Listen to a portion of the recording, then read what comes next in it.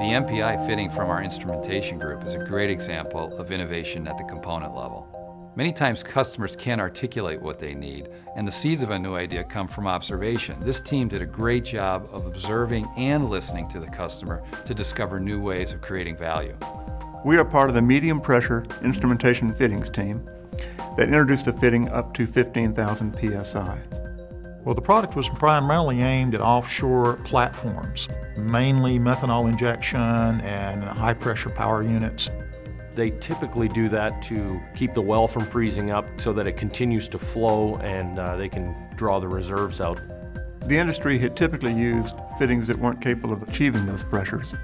And it really didn't like what the competition had just brought out because it used an exotic material. It became quite clear that the problem was inherent across the industry in several applications. They were looking for something that was easy to assemble and didn't have maintenance problems. And that didn't really exist. They were tired of the workarounds, tired of building in drip trays and things to catch these leaks.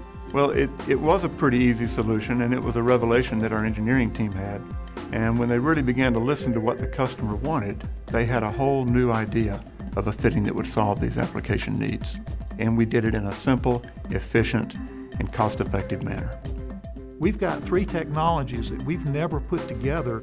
The idea of putting together something totally different than we'd ever put together before really brought out a new product that essentially extended us way beyond anything we'd ever done. And so we presented this along with the tools that we'd come up with to make the fitting up, and to see the expressions on their faces was pretty amazing. This took us into new heights and really put our competitors chasing us. People get hemmed into thinking what's already out there. And it's only when you step back and truly listen to what the customer needs that you begin to think of simpler ways to accomplish the result. Doing good discovery, listening to the customer's problem, and then going from there and coming up with a solution. It confirmed the whole process of innovation and how to do it correctly.